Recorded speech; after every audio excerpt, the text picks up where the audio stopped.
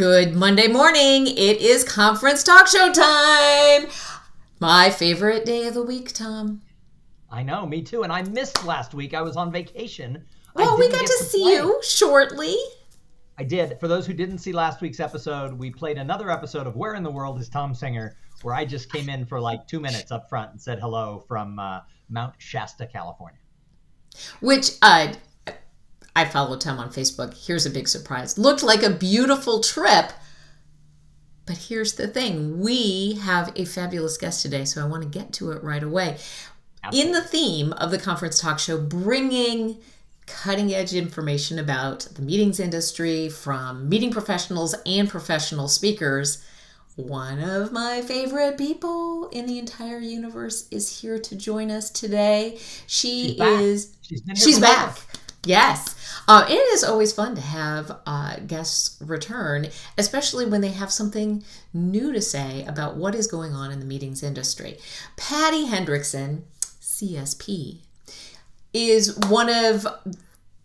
she's a jewel in our association. First, as a member of the Wisconsin chapter of the National Speakers Association, Patty is one of our leading members.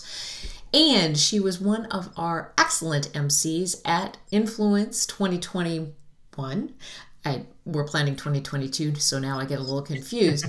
She has taken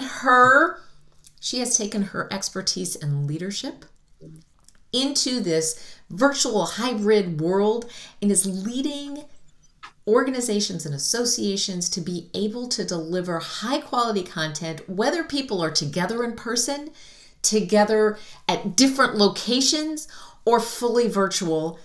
I can't wait to hear what she has to say. Please welcome back to the conference talk show, Patty Hendrickson. Woo! Hello. Good to be back. Welcome, Patty. Thanks for being here. Thom, Patty, I think, is here to drop some truth bombs for today. Because she said... And some people don't like truth bombs, so get ready. Get ready. Buckle up, people. How are you feeling about the virtual world, Patty Hendrickson? I will share with you that pre-COVID, I had never done a virtual event. I am not a techie, so it was the last thing on my list to ever learn. I will tell you now, in 2021, I have discovered numerous revenue streams that I never would have found. And if I see one more speaker say the word virtual and roll your eyes, I just could come to blows with you. Virtual's here. Either learn it or don't disparage it, because it's a vibrant part of our businesses that we need to embrace. And if it's not just your natural embrace, figure out how it can fit in your mix, because it can fit in your mix if you start thinking out of your old model. Yeah. So she said it nicer. Before we got going, she's like, quit your complaining, people, and get on board. So I think that's true on both sides of the equation. This was a tough transition for a lot of professional speakers. It was also a tough transition for our event professional colleagues. A lot of people had to sort of suck it up and try as we went through 2020. Now, there are a lot of people who are like, I can't do another virtual event. What's your advice there? Why should people be embracing this in terms of delivering content to their participants? Well, first, we just have to say this is reality, and this is how people are going to get the information. Either you're going to be good at it, learn to bring your talent and let your talent be good in that arena, or you're missing out. Okay, the first two things that you've got to do is, first and foremost, the virtual audience comes first before the in-person.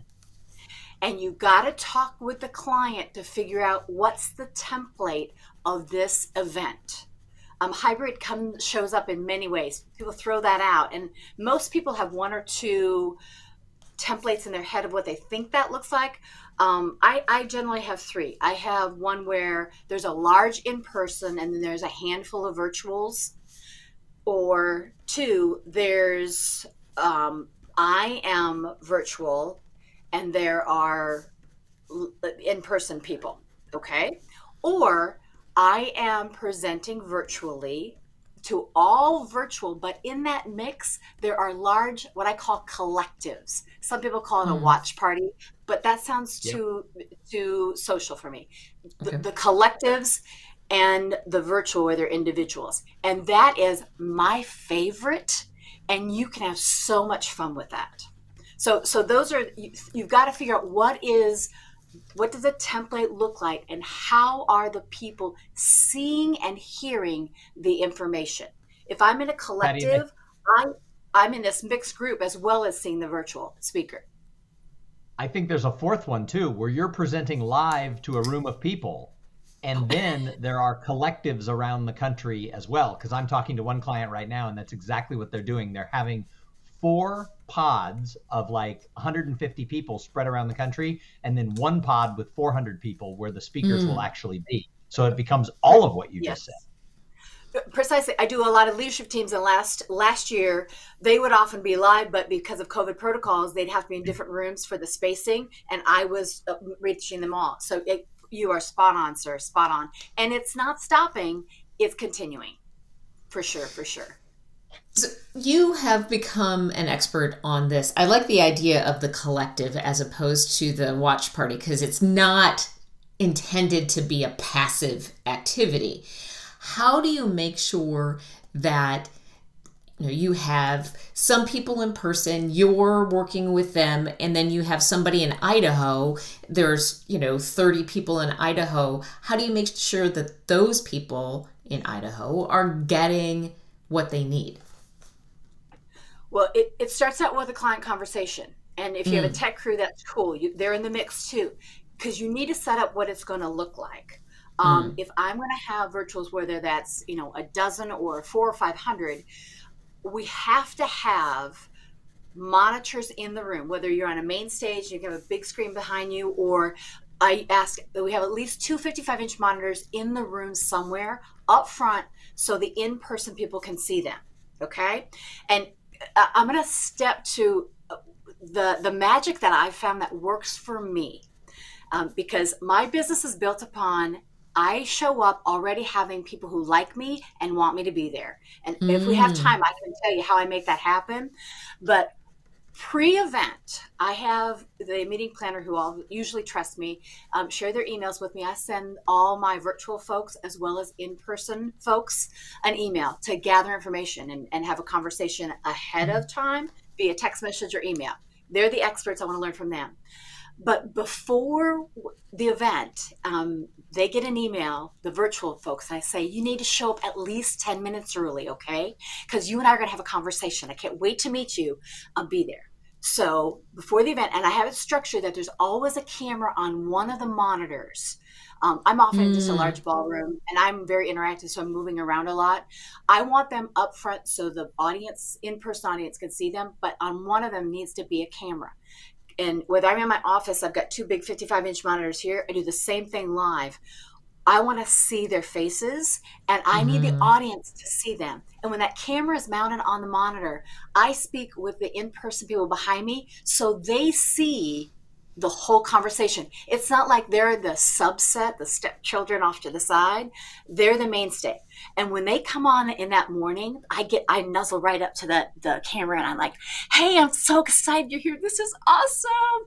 Oh, I hope all the information you shared in the emails with me were great. I've incorporated a lot of those things, and you'll hear your name mentioned probably 3 or 4 times. But let me tell you the truth about today. Some of you might have not tidied up your space behind you, or maybe you threw on a sweatshirt and you might want to put on a shirt, because we really want you to be here live. We want you to be on camera, because this is your participation is so important.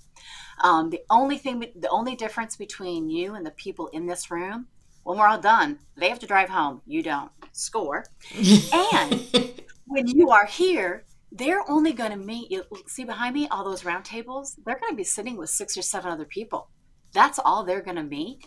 You all are going to meet, we've got 75 people on the virtual feed today.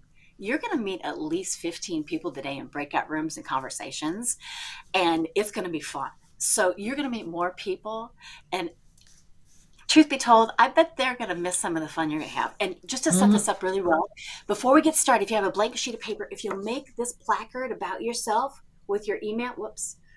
Oh, there you go. Keep going. The other way. Yep. There you go. There you go. I put this up right like this. I say, make one of these right now. Because in your breakout rooms, you'll be meeting people you want to follow up with. And this is the magic. Take a screenshot when you're in the breakout rooms, and then you can follow up with one another. And then I say, that's smart. So shut off your cameras. Shut off your cameras now. Brush your hair, brush your teeth, whatever you need to do. Go get a glass of water, but I'll see you live in a little bit, and nobody else will know the conversation. And by the way, too, at least 3 of you on the virtual feed will win $25 Amazon gift cards. So be ready and be listening, because it could be you. And then I walk away and I start the whole show. I'm introduced just like normal, and then the second the introducer's finished, the audience is clapping, yay! I go straight to that camera. And I say, hey, virtual folks, nice to see you again. The other folks joined us. So, and everybody in person, would you all welcome the virtuals? And they're waving at the camera. So they're the first ones. And I have one person in the client mix, whether that's, planning committee person, the client herself or himself, who's always watching that monitor. Because I get busy and sometimes I forget it. But if they ever raise their hand or say anything, they get first dibs to speak. So that's how I set up, and I'm kind of silly. I'm all engagement, so this works great for me.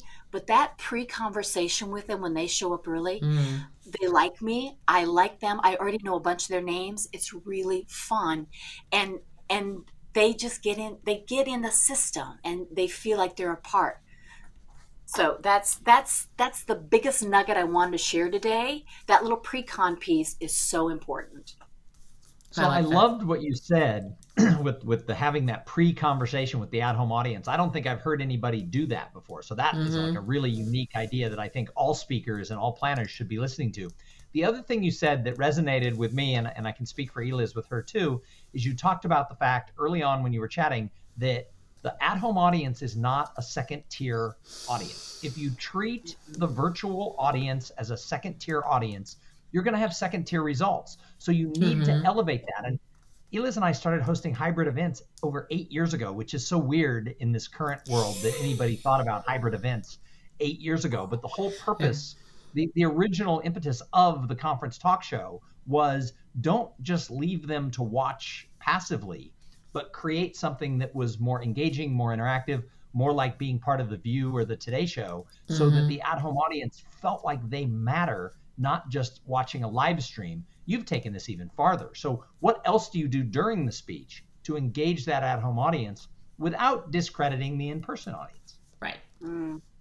Well, the first person from the virtual, and let me back up real quick too. I never say live audience and not live. I call my people in the room with me in person, and those people on the monitor are virtual. And I usually right after introduce, I usually say something like, if you are in a chair right now in this room, you are live. If you're in a chair somewhere else, you're live. You're filling your box. People are feeling their energy. And you talk about everybody brings their special to the meeting, and we have to have space to share that, which that's to me very important. But this is something that it just happened one day, and I've used it every event now, and I don't know where it came from. Somebody probably shared it with me, but it worked. When we come back, I always do engagement. I'm the best speaker when I do the least amount of speaking. That works for me. That's how I built my business. When I have them go in breakout rooms or have them have discussions at the round tables, when we're finished, I say, I know you just heard fantastic things. And I bet there's something really, really special that when you heard somebody else say in your group, you went, oh, if you heard somebody else say something that made you go, wow, or ah, would you please raise your hand? Let's hear it. And I go to the monitor first because I want to hear from them. So they're sharing good things that other people said around the breakout room campfire. And once they do that, the ice melts. And I get conversation from that room all day long. And I usually say, I shout out my email to them and I say, email me back and I'll send you all my books. So right away, it's a reward thing. It's fun, and we make it playful.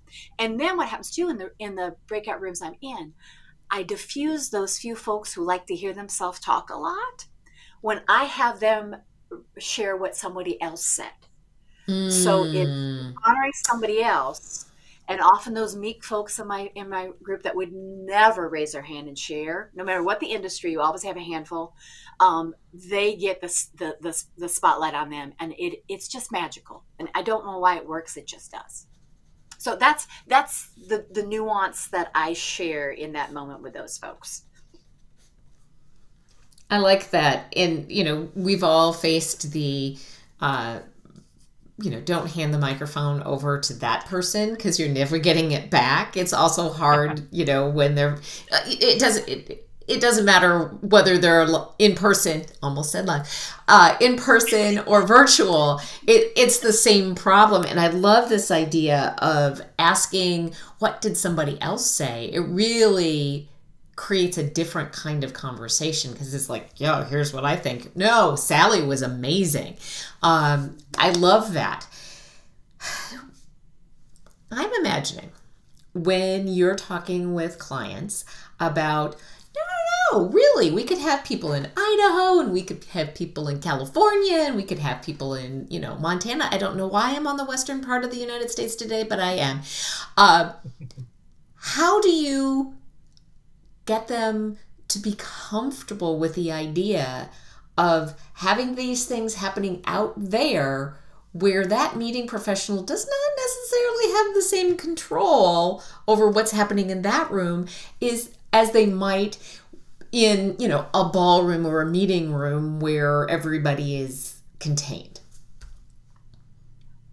I've done this a lot, and I have dozens of people on a list that if it's a similar program and if I feel hesitancy, I say, Nikki Sue or Marta, these are two names who know my work and have thrown wonky and weird things my way. They'll explain to you how we made it work. And again, my business model is different than most other people's. I don't get exciting about chasing a sale. Cats, no. My goal after I'm done speaking, before I leave, I want to be hired back either next year, 2 years. Some clients every 4 years I show up, and I've been doing that for 25 years. I like them. I don't want to work with people I don't like, and it fits my lifestyle. But I say that so I have this big list of people who will say, oh no, it's okay, or I understand that.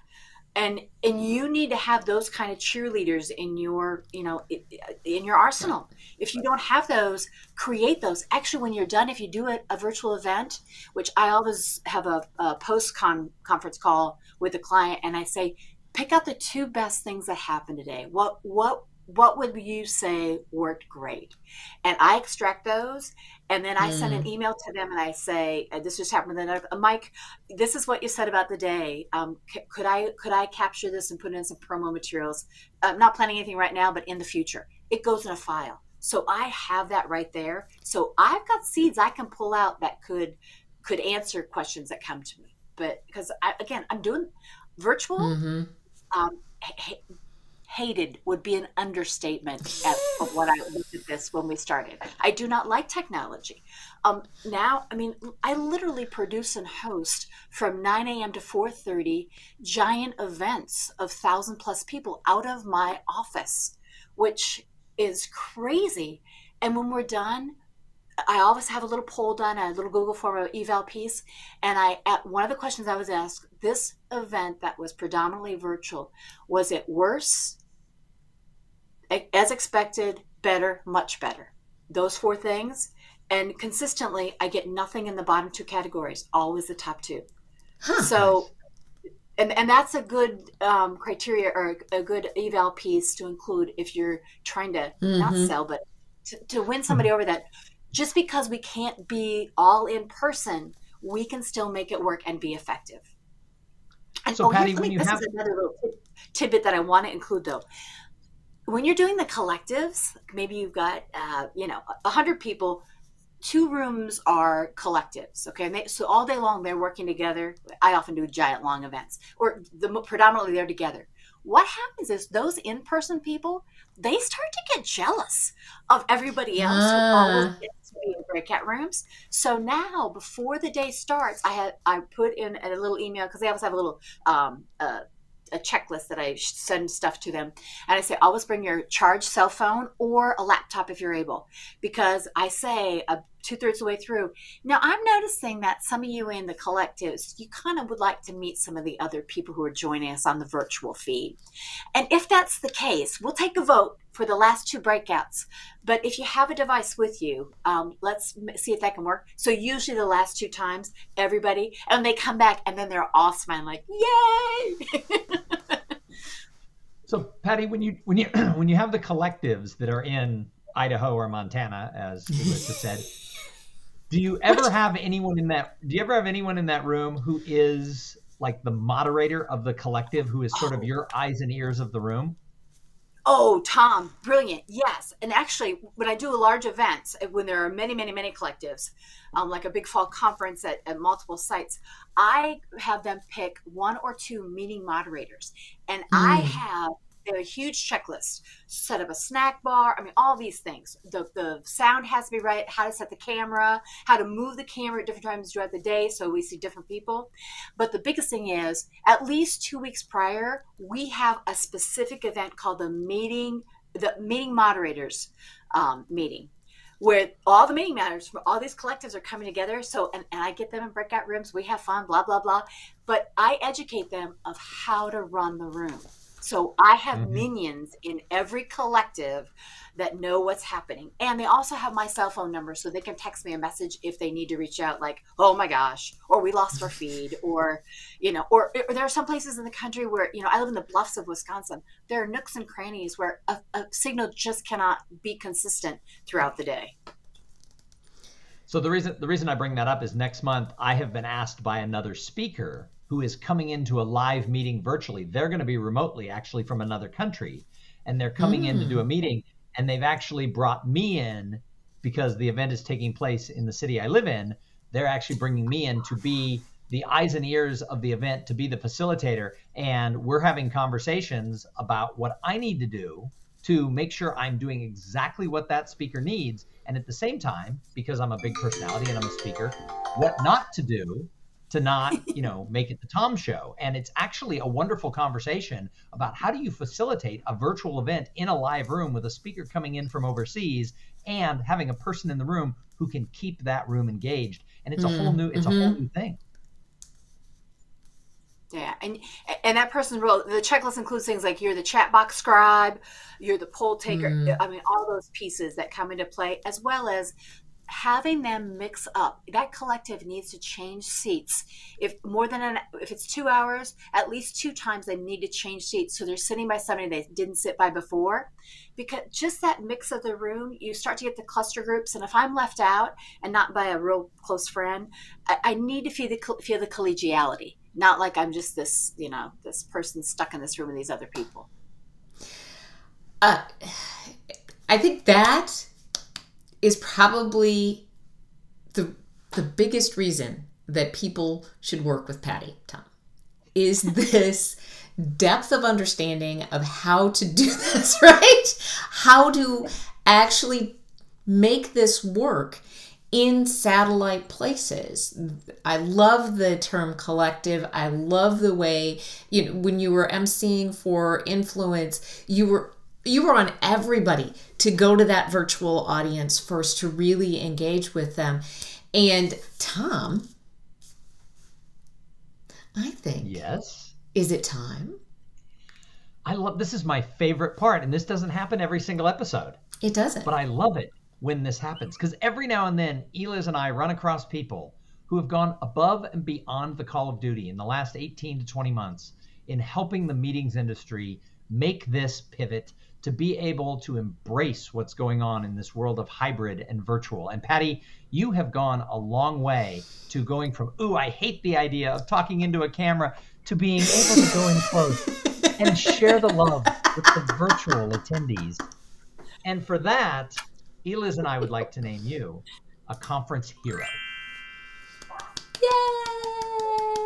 Awesome. Well, that's so cool. Woohoo! The Conference Hero Award is something Eliz and I dreamed up to be able to share and reward with people in the meetings industry, be it speakers, be it planners, be it other vendors who really have helped other people across this really rocky road that we have been on for the last few years. And you have joined the company with some really amazing people who have been making a difference in the world of meetings. So, Patty, cheers to you. Yay. And you will be receiving one of our coveted, I still can't do this right, coveted Conference Hero mugs. Thank you so much for being a leader in our industry and serving our meeting professional colleagues so well throughout this whole time. And I can't wait for when she comes back, Thom, because I know there's going to be another layer here of what Patty is able to deliver for her clients. So Patty, everyone who's watching right now, they wish they had the coveted Conference Hero mug that you now will have. But with everything we've talked about, do you have any final word of advice for planners out there who want to do these mix-up collectives, in-person, virtual? What's one thing more that they need to know? Most of the events that have been off the charts, fun and spectacular, something has gone wrong. And it's the place where there's, oh no, and people rally around, they make it work, and there's just this collegiality elevation that happens when we stumble and we all pick it up and we go on. So don't be intimidated by it. Be like inspired that let's do this. We can do it. We can show them. Yeah. And ultimately, you're saving people time and energy when you take it on and you say, I got this. And if anybody, I'm part of NSA, I'm the cheerleader for our chapter, literally. If anybody would like to have a conversation about this, if text me, email me, I'm more than willing and welcome to talk through some challenges that you have. All right. Thank you so much, guys. I love you both. We love you too. And if a client, a meeting professional, wanted to get a hold of you, where is the best place to find you? The best place to find me is you're so how'd you know I was going to do that? PattyHendrickson.com. There we go. That is it. Patty at PattyHendrickson.com. Everybody should reach out if you want to learn more about how to embrace this wild ride of collectives, lives, hybrid, and virtual all coming together at once. So Patty, thanks again for being here with us on the Conference Talk Show. Thank you. And we'll be back next Monday. We're going to talk about live events. And we are. Yeah. So join us next Monday at 11 o'clock Central Time on, you can find us at conferencetalkshow.live. That's us on Facebook. All of our episodes are available on YouTube at conferencetalkshow.watch. And if you would like to find out how you could work with Eliz Greene or myself to be your conference talk show, if you're doing a hybrid event and you want to be able to engage them, we can be your MCs for the live in-person and the virtual. And together we can mix it up, because 2 MCs are better than what? 2 MCs are better than one. So absolutely. Talk to Eliz and I. You can find us at conferencetalkshow.com. And if you want to learn more about everyone who's been awarded the Conference Hero Award, go to conferenceheroaward.com. And you can nominate somebody that you know that has gone above and beyond in the last 22 months, whether that's a speaker, a meeting professional, a vendor, your production company, your hotelier. All of it counts because we're all in it together.